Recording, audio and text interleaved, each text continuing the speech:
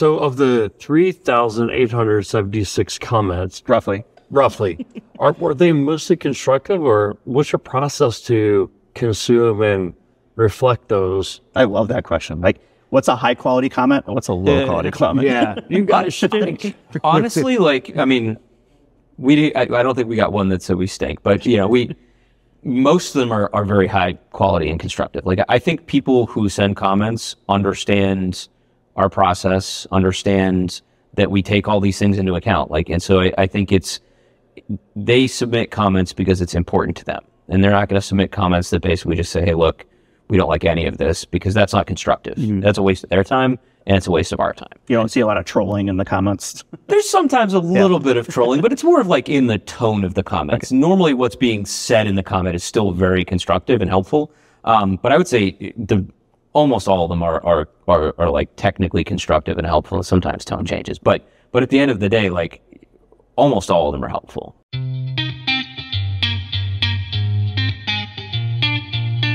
This is Identity at the Center. If it has anything to do with IAM, this is the go-to podcast. Now your hosts, Jim McDonald and Jeff Stedman.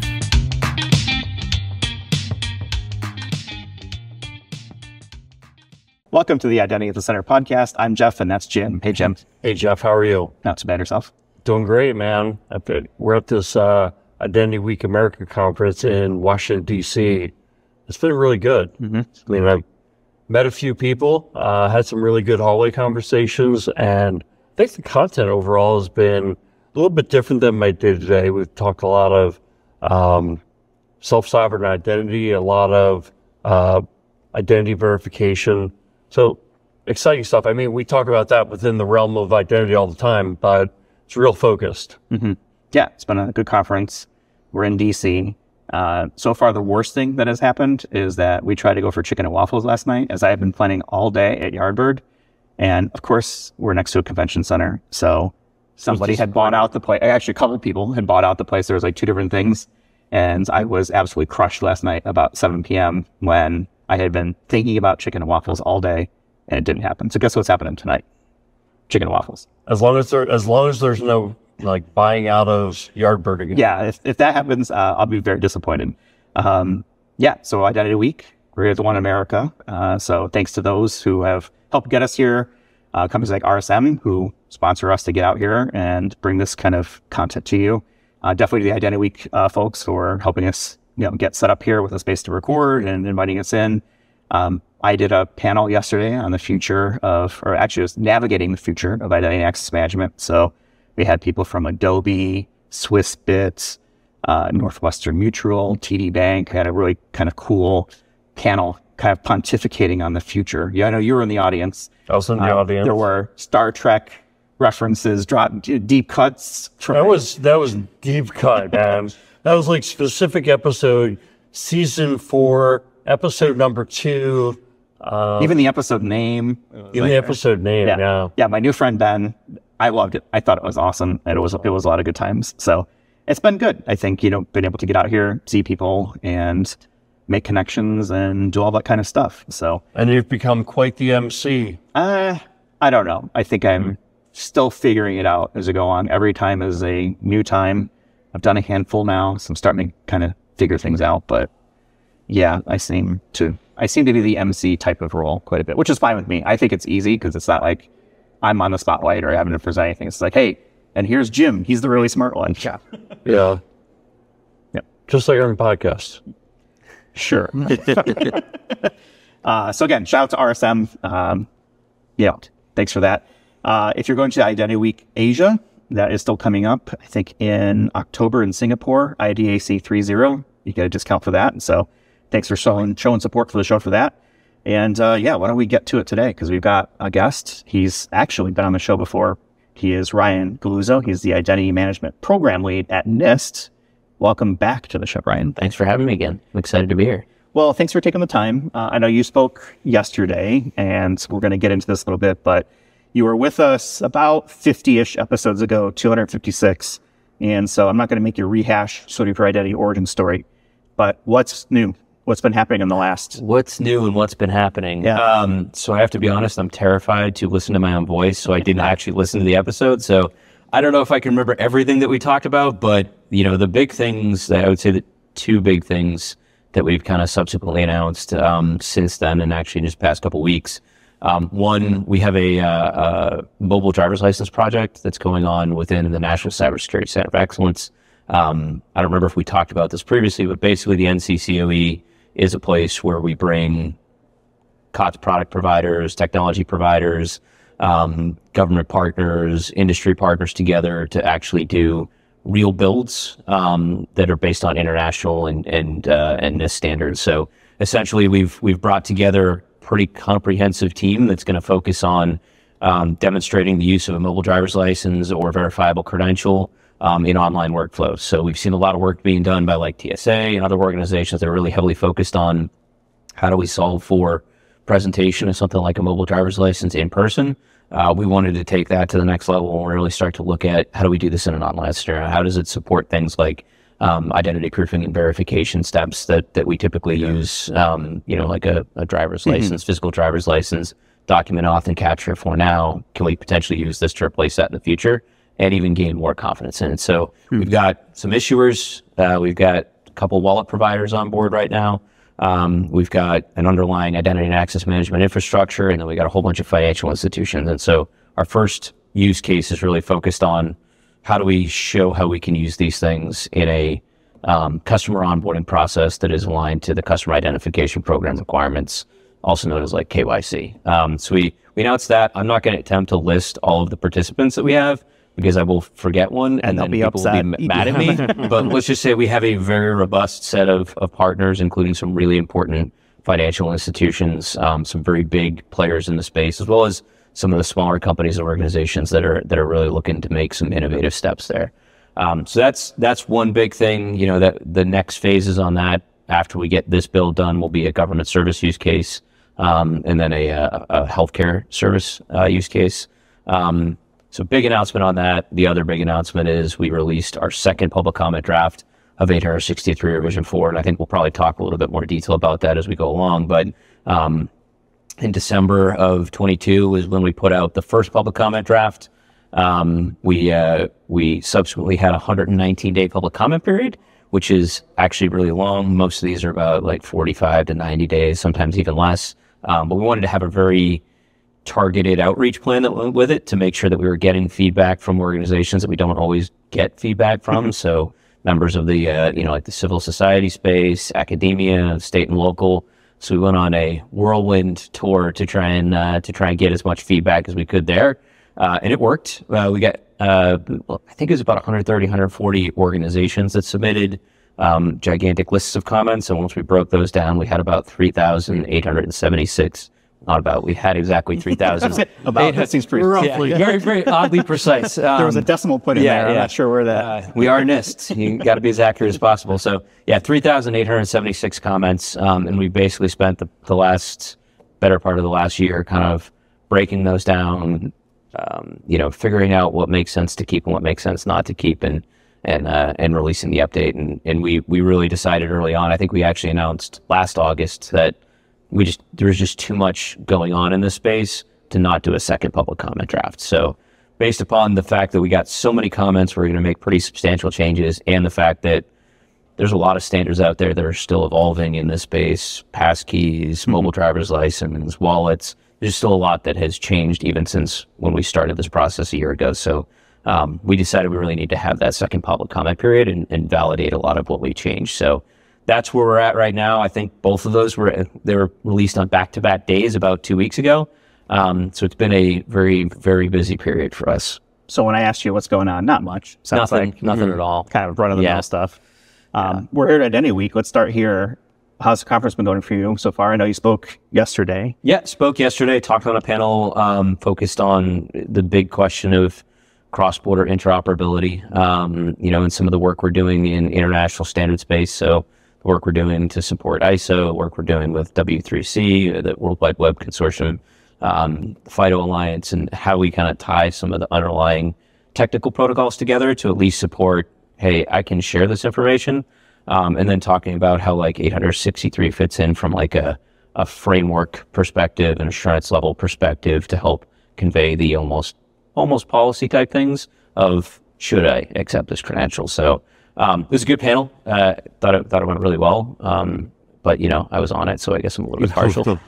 I haven't got to as many sessions as I would have liked because I did have a couple of side things that I had to deal with. But I think one of the things I like most about this conference is the fact that like it brings people to me.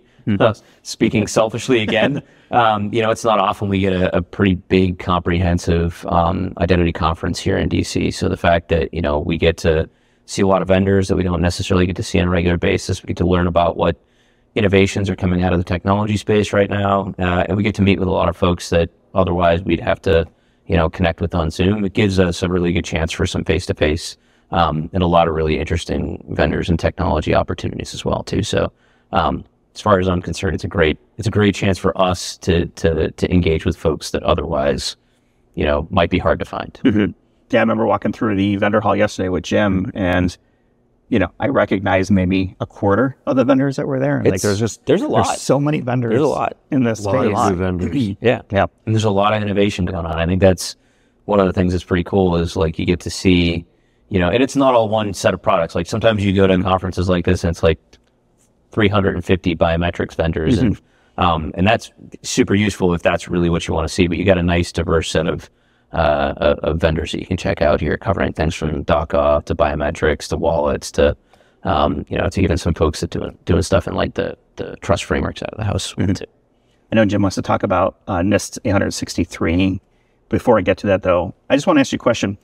The panel I had yesterday was about navigating the future of IAM, and the topic of self-sovereign identity came up, and this whole idea of being in charge of your own account, right, or things like that. And my thought process was, okay, that sounds cool. I've heard about that for a while now, but I don't see it yet happening in the real world. I feel like this is still kind of the future. Where do you see things like self-sovereign identity coming through? Because here's my point, is at one point during the talk, when I was monitoring the panel, I actually asked the audience, like, who would you trust to run this decentralized platform that would need to be in place for this? The government, nobody raised their hand. Financial institutions, nobody raised their hands. Education, still nothing. Medical, still nothing. It's like there's a trust thing there that people, at least in that room, were not willing to trust a large entity like that to run it. I'm just curious, where do you see SSI? So I mean, SSI is tough because it's, as a term, it's got a lot of like preconceived notions and concepts and very strong opinions like on both sides of it, right? Like, I mean, as a pure concept, I think it sounds really cool, but the trust component of it becomes very, very hard, right? There's a lot of, organizational trust that needs to go into these things. There's a lot of risk management that needs to go into how you're going to accept and where you're going to accept an identity. And that's still kind of an open question a lot of times with SSA. I think there's a lot of trust placed in the protocols and the technology and the cryptography, but at the end of the day, there's still questions of the verification process, the authentication process, and the proofing and the issuance. And there's a lot of stuff that kind of starts to compound. That being said, I think like the core concepts of providing greater control to the end user it's a no-brainer, right? Like these are things we should all be working towards to the greatest degree possible. And I think that's something that we're starting to see take a little bit more of a front seat in some of these concepts. I mean, whether you're talking mobile driver's license, whether you're talking about verifiable credentials, whether you're talking about the European digital identity wallets, there is definitely a move where you're abstracting some of the control that had historically been maintained by like, a server sitting at a government service, and you're putting that control into the end user's hands. Now, I don't think that's truly self-sovereign, but it is abstracting and at least pulling some of that control into that user's possession, and they're able to say, I'm going to present this here, I'm going to present this there, it's going to be mine.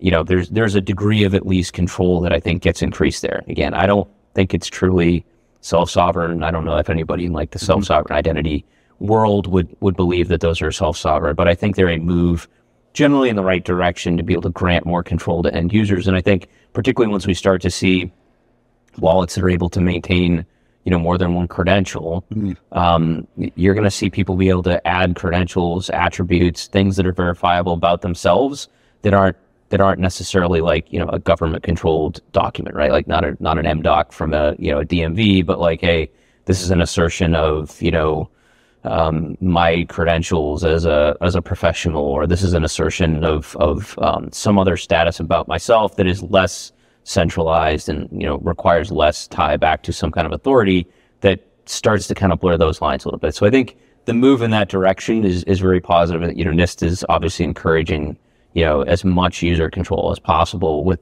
the understanding that there's degrees of trust, particularly on the government side, that you have to have confidence in, that you're not always going to get like in a pure SSI model. Now, there's probably SSI people who are going to listen to this and be upset with me about making some of those statements, but we deal in the real world. Yeah, right? These are things that we have to solve for. And specifically, I deal with like government and having trust in the authority that issued some kind of identity verification, some kind of credential, some kind of process is very important for managing risk, and also making sure we have a responsibility to protect people's data, and we have to be good stewards of it. And so being able to kind of understand what risks you're incurring by accepting a specific type of credential, you can only get that with having some knowledge of where it originated.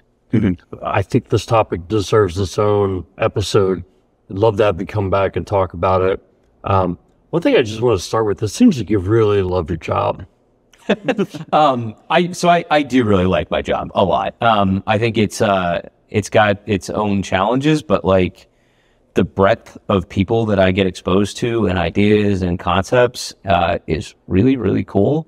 And there's a certain degree of being at like the center of some of these conversations that I like. I just really enjoy it. Yeah. Not everyone loves us all the time. Sure. And that is difficult, because I do like to be liked. But what's the biggest criticism that you think NIST gets? It's tough, because it depends. Like I think there's a couple different ways to look at our guidance. And some people see it mostly as a security document. Other people want to see it more as like an enabling document of like, hey, this is how I can offer more services. There's the kind of perennial debate between how much risk do I accept versus how much risk do I focus on from a compliance perspective. And so there's, we might make a change that we think supports like a broader accessibility issue, and people might push back and say, well, you might be slackening security a little bit there. And a lot of times, we try and address that by providing as many pathways as possible to be able to successfully complete like identity proofing or authentication. But at the end of the day, I don't think we're ever going to satisfy everyone. And the biggest thing is we don't want to focus on compliance. That would be most people want us to be about compliance, but we actually want the documents, we want our guidance, we want the tools we provide to be something that agencies can use to manage risk in the best way possible. Because at the end of the day, you're always going to have to accept risk. You're always going to have to deal with risk, and you're always going to have to be able to do it in a way that's most informed as possible. So we like to see what we provide as a baseline that organizations have the ability to adapt to their space. But there's a lot of people who want to view it as a conformance document, and to an extent it can be that as well too. And so it's a tough battle sometimes, but the key word there seems to be it's guidance. This is not the law. Well, right. It's definitely not a law. It is like our guidance is mandated by federal policy for federal agencies, but that's the reason, we have the entire first volume is about risk management, right? Like, and one of the big changes we made in revision 4 back in December, and that we're emphasizing even more now, is we've opened the aperture a little bit more for flexibility for agencies to be able to make trade-offs between different risk types when they actually do their implementation. So it's less about rigidly saying, if this, then that, I'm IL2, and that's the only option that I have to implement. Yeah.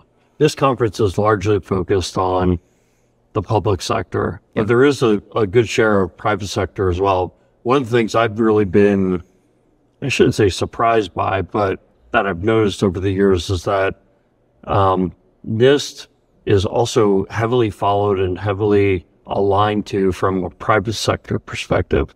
Do you guys keep that in mind as you're developing these papers, or is that just a secondary concern? No, absolutely. I mean, yes, our primary audience and consumers are the U.S. federal government, because they have to implement what we put out. But we very much take into account the broader ecosystem, and we also take into account that people turn and look to it. think the benefit that the commercial space has is they can kind of pick and choose where they want to apply certain things. And that's not really a problem for us as well too, right? Like ideally, if we're all using the same baselines and talking about the same concepts and using the same paradigms, it's much easier to communicate amongst ourselves about what we're doing and what we're not doing.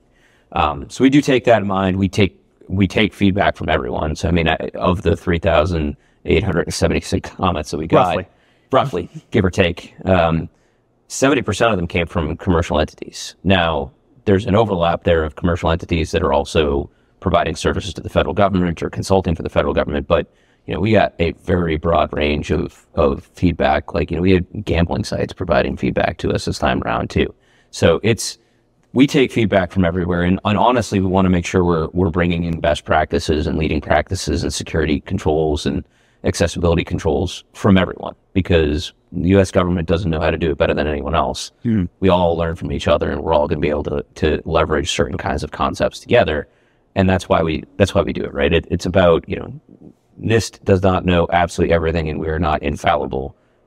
And because of that, we try to have a process that is transparent, open, and brings in the best from all across both industry and government. Now, it's turned around into guidance that's mandatory for the federal government, but it's really something that's kind of a community contribution, community effort. Right. So of the 3,876 comments, Roughly.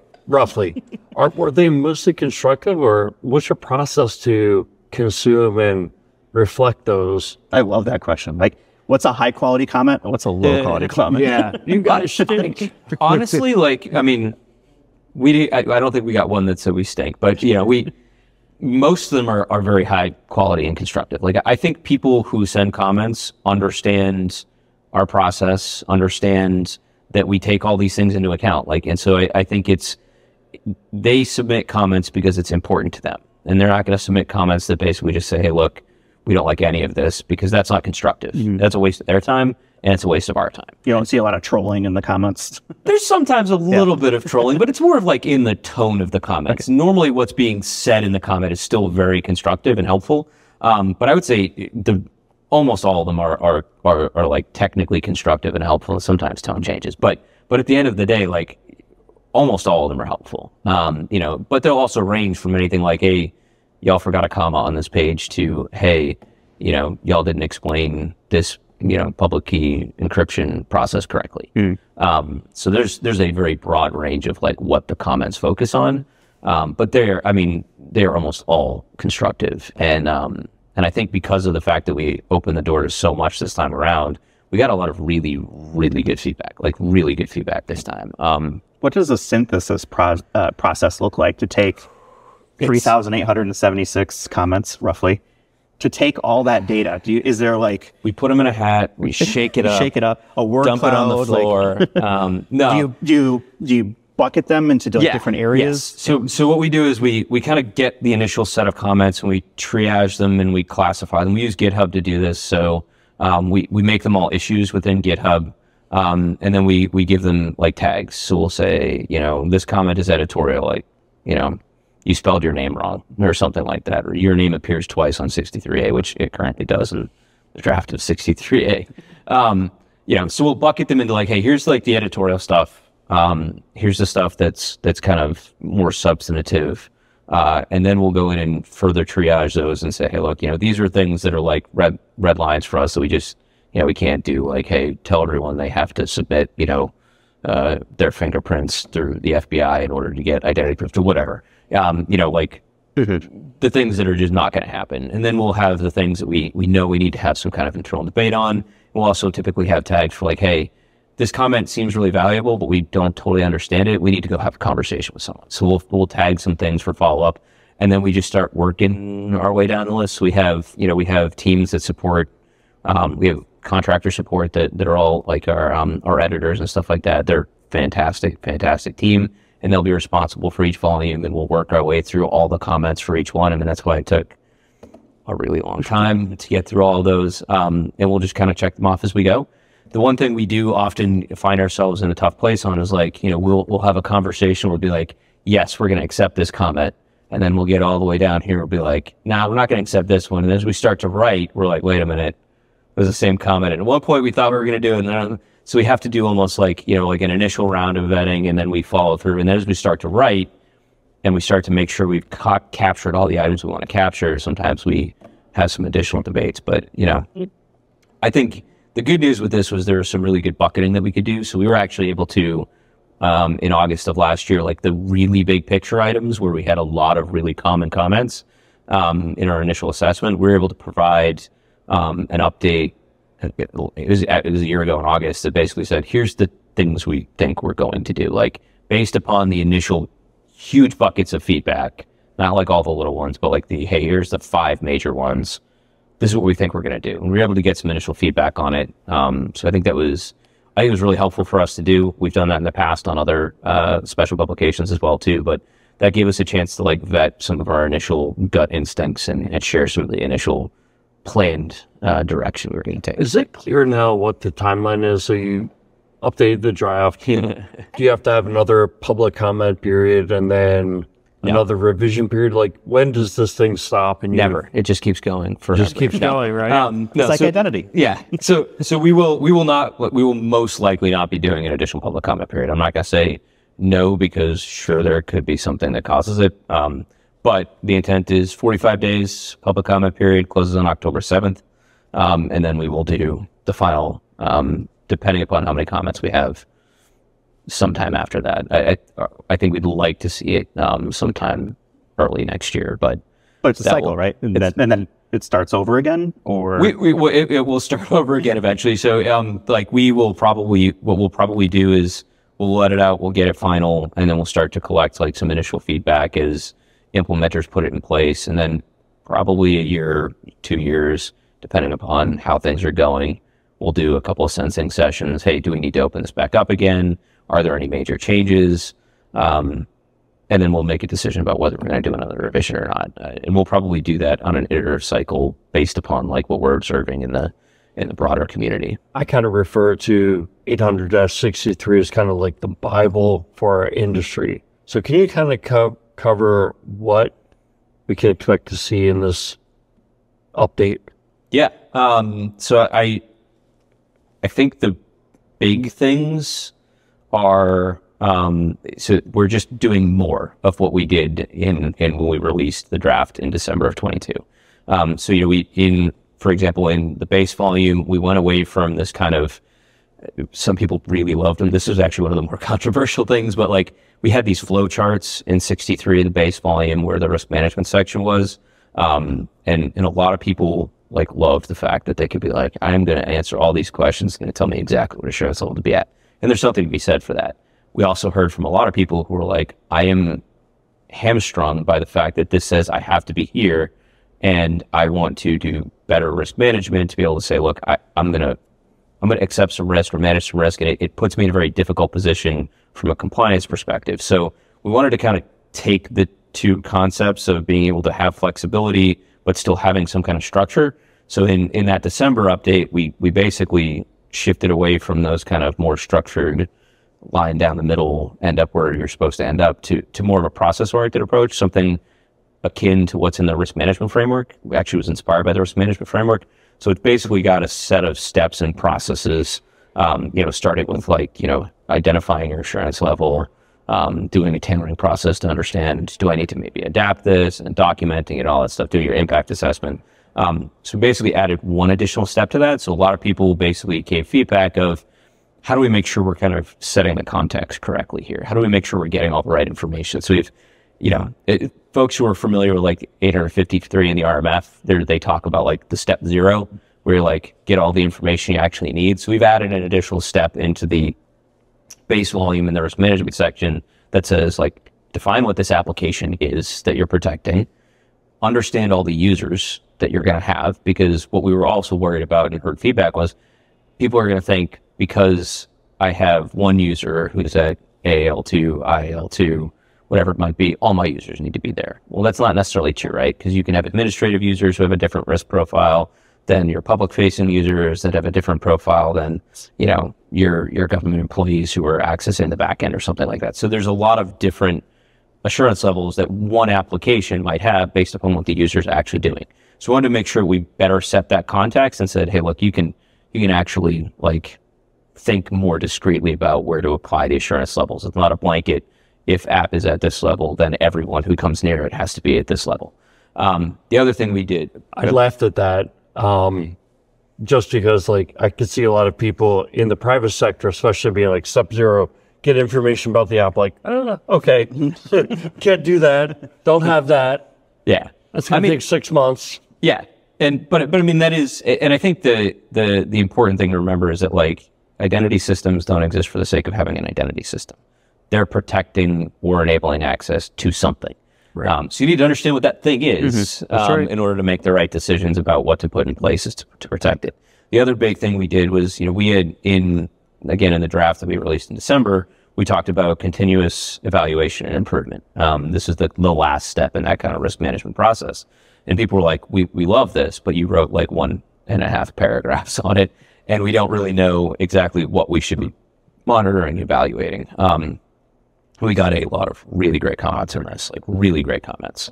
And so what we've done now is we've taken that section, expanded a little bit more on like the how, the relationships you need to establish, et cetera, and then focused on a set of recommended metrics. I do not have them all memorized because I think we got about 20 in there.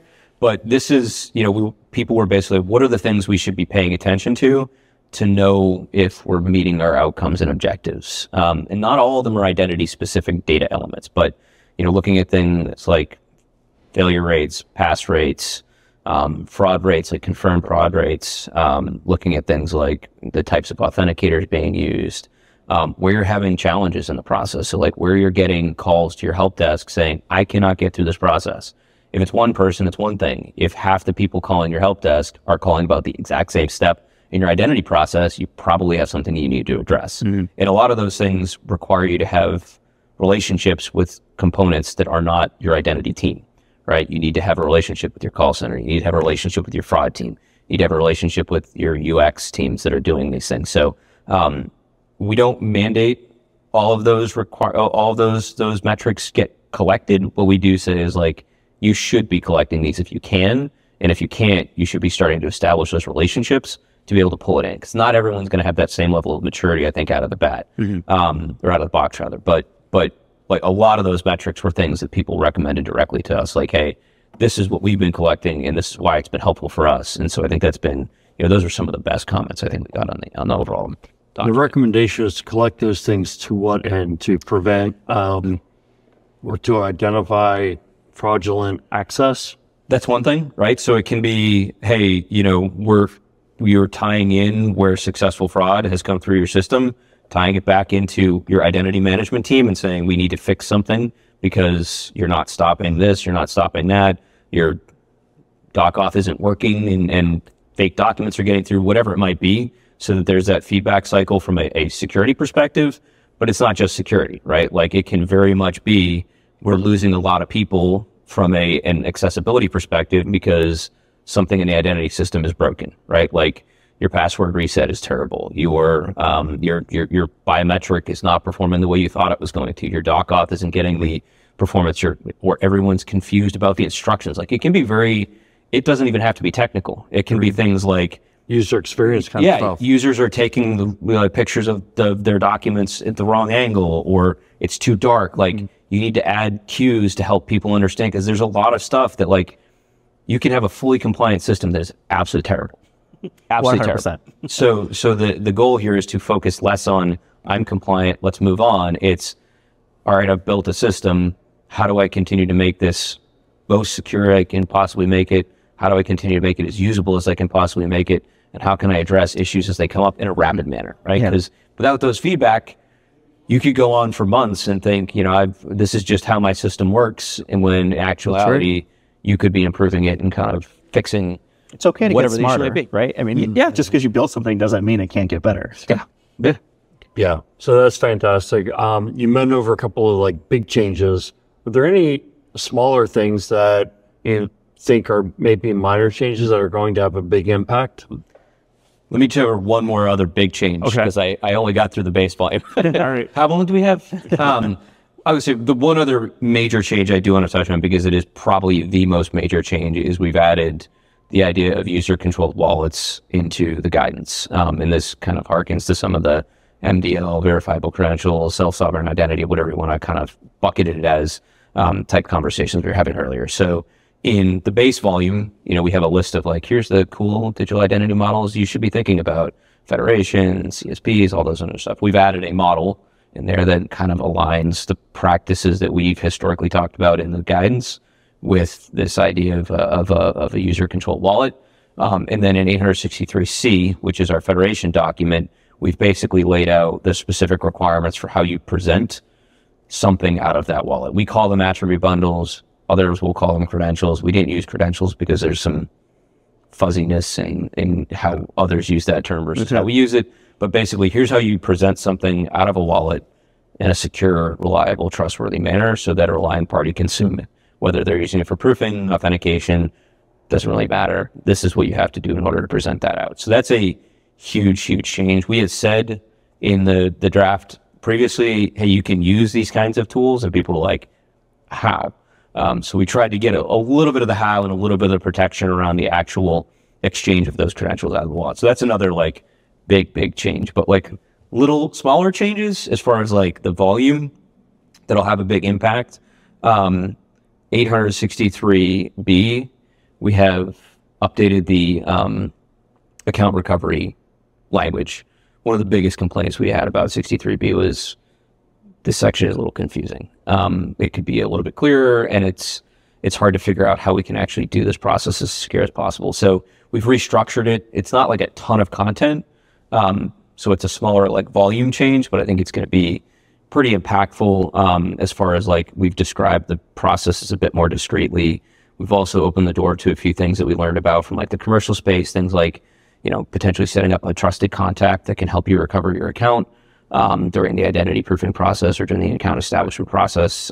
There's a number of commercial vendors that allow for that kind of a support process. And then we've mapped what kind of account recovery steps can support which levels of assurance so that there's a better balance of knowing, like, I'm not going to use a very low assurance recovery process for a high assurance account. So I think that's one of the smaller changes from a volume wise, but I think it's going to be, I'd be very happy to see how people respond to it, because I think we've done a pretty good job with getting that. So. Yeah, you mentioned the document. So 800-63 is in 3 documents, right? A, Four. B, and 4 documents. Yeah. Okay. So I'm only familiar with A, B, and C, but maybe go over what. So we have the base volume, which is just 863-4, somewhat confusingly, and that covers your digital identity model, and it's basically just setting like how are we going to talk about all these concepts for the rest of these volumes, and then it's your risk management process. So how do you assess risk, evaluate risk, understand impacts to your programs, and then put in place the right assurance levels and document those assurance levels, and continuously improve. Now, then 63A covers the identity proofing process for like your commercial folks out there. It's like know your customer. It's like how does this person go from someone I have no idea who they are to someone I have enough confidence in their identity to allow them access to an account and issue them a credential. 63B is the authentication component. So now that I've got confidence in the identity, I can issue them a secret so that they can use it to authenticate in the future, so I don't have to put them through the pain of identity proofing every time they want to access their account. And then 63C is the concept of federation. It covers all of our federation requirements. So how do I share identity information either with someone who's relying on me to do all of the identity proofing and authentication processes, or how do I share it even internally? So things like single sign-on, or from one part of your organization to another that might not necessarily have the same user directories and stuff like that. So did you ever get to a point where you're like, maybe that structure is not the right one to go with going forward? You brought up the SSI scenarios, and you said you plugged those into federation. Was that like the natural place for it, or did you start to question whether or not there should be a -T? So just to be clear, it's not like SSI. It's more of like if there's something in a wallet, whether that's an SSI credential or MDL or something like that. So just want to make sure that's clear. Okay. But no, we had a pretty long debate about how to deal with wallets, and I think it makes sense where it is. The team thinks it makes sense where it is. We'll see what people think. But at the end of the day, the way we looked at it is the wallet is essentially acting as an identity provider. It's going to provide an assertion to a relying party that says this person is who they claim to be, and here's the evidence for how you do that. Whereas in a traditional model, that's coming from, like a server maintained by an organization that's done some kind of a process, and you have more like an organizational connection there. They're probably presenting assertions for a whole bunch of different people. That's your traditional IDP. The wallet is basically acting as an IDP where they've pulled in information from the CSP, and they're going to present that information out. The issuer, they're going to present that information out to the relying party. And a lot of the protocols and techniques are very, very similar to the traditional federation protocols as well too. So from our perspective, they made the most sense. It's just IDP or a federation where the IDPs move to a different location that's in control of the end user. Now it does change the trust model a little bit from a traditional approach, but we hopefully have addressed that in the context that we've laid out. Sure. Yeah. So we've been talking here for a little bit, and I want to make sure I can get you back out to the show here. Do you have a favorite Identity Week moment? Did something happen? Conversation? And it can't be this, because obviously this is the highlight for everybody. This is the highlight of my Identity Week. I would say the big thing for me is just the side conversations. Like I don't have one side conversation that's jumped out so far, but just being able to walk around and see all these people that I typically only get to have, Zoom chats with. So the face-to-face, I think, is the highlight, and the connections you get to make. You can't replicate that online. You can't. You can try, but you can't. Yeah, and it's the spontaneity of it, I think, is the important part. It's like, oh, hey, what are you doing here? And sure, sometimes we have plans, but, I think we're probably the same as like we're walking through the hallways, and then someone kind of grabs you, hey, how's it going? Yeah. And those are for me, that's and you end up talking about some innovation or concept that it wasn't even on your radar. And you're like, well, now I'm going to go find a nice quiet place and do research for half an hour about what we're talking about here. So I've shared this story before, but it was I think it was a Cup and Coal conference that I went to a while back. It was in Seattle, and Roger Grimes, we had him on the show at some point, and I kind of walked over and introduced myself. This is very early on when we started recording, and we got into I want to say like an hour-long conversation about quantum computing about 3 or 4 years ago, and that never would have happened in any other context other than him being kind enough to like answer my newbie questions about, I don't understand this thing. Like, what is it? And he was so kind and gracious with his time there. And I think that's kind of like the spirit of the conference. Any conference you go to is having those hallway conversations. And I think that's what I like about this is because I get those chances and those opportunities. Like I said, unfortunately, yesterday, outside of my session, I was a little bit hijacked by a couple of other work items that needed to be taken care of. But I'm excited today because I have an opportunity to go to much more things. So. I have one more question for you. So a lot of the folks who listen to the podcast are new to the industry and just learning about identity. And I think one of the fundamental concepts in 863, and you referred to it a few times, is this level of assurance framework. So could you just kind of give an introductory level explanation of what that's all about? Yeah. So we have essentially what we do within the risk management process is we kind of start with like, look, let's assess the application. Let's understand what the impacts would be of what if there is a failure here? What if someone got access who shouldn't get access, right? And that allows you to understand, is this going to be a high risk application, moderate risk application, a low risk application? But what do you do with that? Okay, I've got all that. Well, we've established to be able to help provide an initial baseline of what should I be doing, the assurance levels. And the assurance levels are broken into 3 different parts. We have identity assurance. How much confidence do I have in the initial identity? Authentication assurance. How much confidence do I have that this person is the person originally enrolled and registered, and that they're presenting an authenticator that I trust? And the federation assurance levels. So how much confidence do I have in an identity that's being asserted to me through some kind of a federation scenario? And so you'll go through, and then you'll be able to say, look, all right, if I'm at low, moderate, or high, I'm going to start with this assurance level, this assurance level, and this assurance level. And each one of those is targeted towards kind of like a risk pattern, right? Like our IAL1, which is a little bit different now than it was in 63.3, is like, hey, it's just let's deal with the big scalable attacks the ones that are kind of low-hanging fruit, and make sure you've got some baseline controls that support, stopping that 80% of bad guys. Then you start to move on to IL2, and you realize, all right, we need to have a bit more confidence in who this identity is. So you're adding a bit more from an evidence perspective. I need more evidence of who you are. You've got a more stringent validation process. You've got a stricter verification process to make sure that the person sitting on the other end of that laptop is actually the person who they are claiming to be and who is in possession of that evidence. So we essentially have buckets of controls that we're trying to deal with and buckets of risk we're trying to address with each one of those assurance levels, but they're only baselines, right? They're intended to be a starting point, because you might find IL2 works great for most of your controls, or most of your threats, but you might have a very specific threat in your organization or to your process that you want to address. We're not saying don't add controls.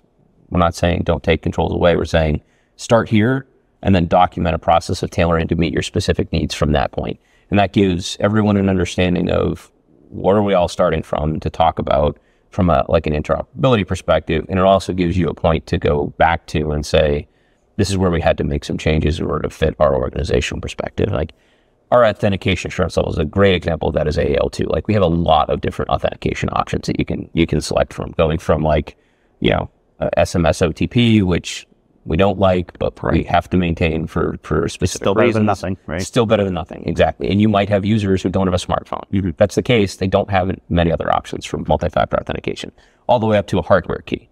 You might make a decision based upon your user population. I'm not going to accept the risk of using SMS OTP. That is perfectly fine. That is just one option at that authentication assurance level. So you can adapt from there what is specifically important to you within those assurance levels. So AL1, assurance level 1 is like username and password in 63-3. And AL2 is username and password plus an MFA. And assurance level 3 is stronger MFA. Blood sample, genetic sample. you have to actually sacrifice a child. It gets really wild. Wait, be careful what you say. People might take that as the law. No. So the big thing the big distinctions we have at this point are single-factor authentication, typically username and password, multi-factor authentication, and that can range at AAL2, and that can range from, again, SMS OTP all the way up to, your hardest of hardware cryptographic authenticators. When you get to AAL3, we're talking about phishing resistance, and we're talking about non-exportability of cryptographic keys. So you're really, at that point, talking about very strong either platform-based authentication or hardware-based authentication, where you have a high assurance that key hasn't left and it's not going to be phished. So in practice, that's going to be something like a FIDO token, hardware FIDO token, a platform authenticator that can't be exported, or something like a PIV card that you have as a federal government employee. Do those change in Dash 4? No. So the only thing that's really changed in Dash 4 along those lines is at AAL2, we allow for exportability. So back in Dash 3, you could not do that. But what we've seen is kind of this expansion of this idea of, we call them syncable authenticators in the guidance, because passkey is kind of a borderline copyright. It might even actually be copyrighted.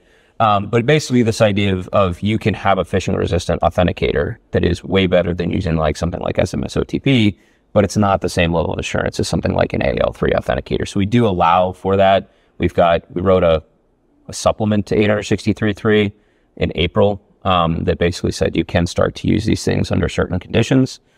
We've added all that content in. So we've created a space for, essentially, we'll say, the passkey world at AAL2 in order to support multi-factor authentication, and in particular phishing resistant. A lot of folks are looking at this at, how do I apply this level of assurance framework for my government to citizen scenario or my business to consumer scenario? But I think AL3 almost sounds like that would apply more in my internal workforce. When I start to get to, administrators or privileged access. Yeah, you could conceive of use cases where AL3 might make sense for certain mission partner type use cases, where, if you've got a partner organization that also has, if you're in the federal government, you've got partner organizations that have also got PIV cards, You're not going to do a lower level of authentication just because they're not part of your organization. You could also conceive of very small scenarios where you might issue people something like a PIV card or a hardware authenticator because they have some kind of elevated role in information sharing or something like that. But for the most part, yeah, like your public facing applications are probably going to fall into AAL2 in most instances, particularly if there's anything sensitive that those applications are protecting. But we're not telling you to go out and issue the general public YubiKeys or FIDO tokens or something like that. Now, you can allow it if you've got one, but we're not asking agencies to go out and start. You're born. Here's your social security number, and here's your hardware token. Yeah, I mean,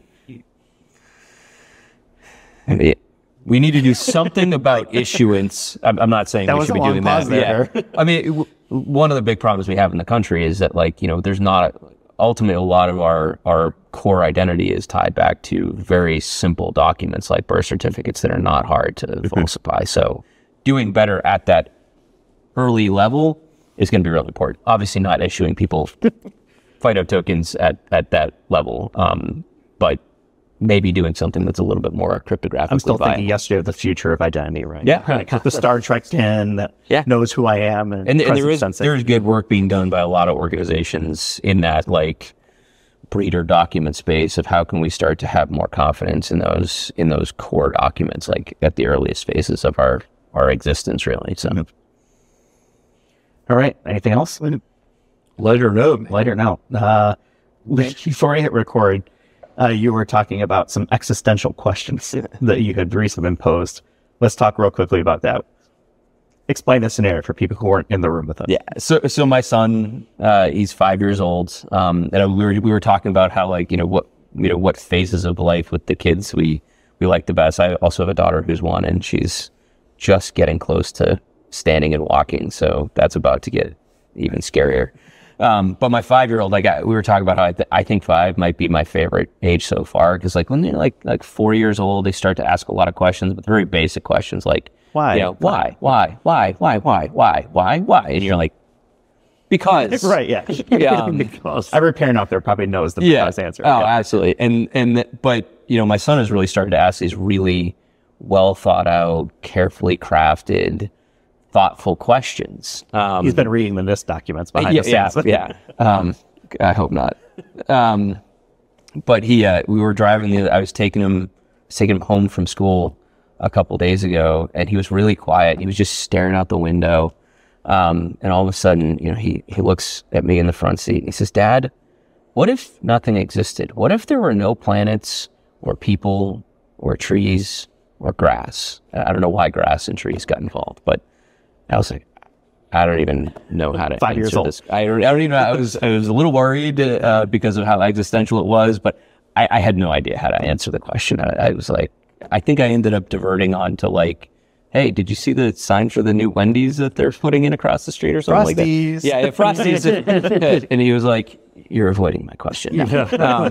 But yeah, I mean, he just asks these super interesting, super fun questions. I'm a big history podcast guy, so we listened to a podcast about Bronze Age culture, and there's this whole concept of the Sea Peoples, and he's like, "I don't understand this. You're gonna have to explain this to me in much more detail." And I'm like, "Dude, I've been at my desk by tomorrow at 9 a.m. Yeah, I'm like, I don't know. Just enjoy the podcast and listen." So yeah, you have a Doogie Howser on your hands. Yeah, I mean, he seems very intellectually curious. We'll put it that way. Yeah, nothing wrong with that. Yeah. Did anyone get some eye approved by any chance? No, I'm sorry. We're in the middle of a recording. Yeah. I'm sorry. On a lighter note. All right. So we are at a conference, just FYI. Yeah. We weren't faking this. Yeah, exactly. This is not a deep fake. Yeah. Do you get any existential questions from your kids? I'm sure I did. They're all teenagers now, so it's kind of hard to bring myself back to specific questions. But I do remember thinking about questions like one that Ryan mentioned earlier. It's like, why don't we all just float away? And I was like, yeah, I remember getting questions like that. Yeah. And the challenge is, what level do you explain gravity at? Yeah. You just say, it's because of gravity. And some kids will just say, oh, gravity. Okay. That makes sense. I don't know That what makes it is, sense, but right? okay. But then it's, okay, well, how does gravity work? Yeah. We have the planet spinning and it's pulling everything towards... Here's a Neil deGrasse Tyson video. Watch that. Yeah. Yeah. I mean, he does a Yeah. wonderful job of describing those things. He makes things fun. Yeah. Yeah. Gravity was a fun one. I don't remember how. I think my wife got that question, and I got to hear about how she explained the answer. But Yeah. my wife is huge into space and astronauts and stuff like that. So we were driving home the other day, and my son said, you're not very good at answering the space questions. Mom's much better at answering the space questions. I'm like, yes, this is. Oh, wait till you This get is to very like true. high school mathematics and the kids are needing help with homework, and you're like, man, I know I knew how to do this at one time, but my ninth grader probably knows it better than I do now. NIST isn't going to like hearing this, but I'm actually worried about like the middle school math. I'm not even worried about the high school math. Yeah. Yeah. As long as you number sequentially, that's probably all that matters, right? Yeah. All right, let's go ahead and wrap it up for this episode. Thank you so much, Ryan, for coming back. Yes, Spending my time pleasure. with It's us. been I know fun. you're in demand. Say, oh, the NIST guy's here. We got to go talk to him. The NIST. Yeah. So, I'll have links in our show notes for people connected to you on LinkedIn. I'll put the most recent versions of publications out there so people can check that out. Fantastic.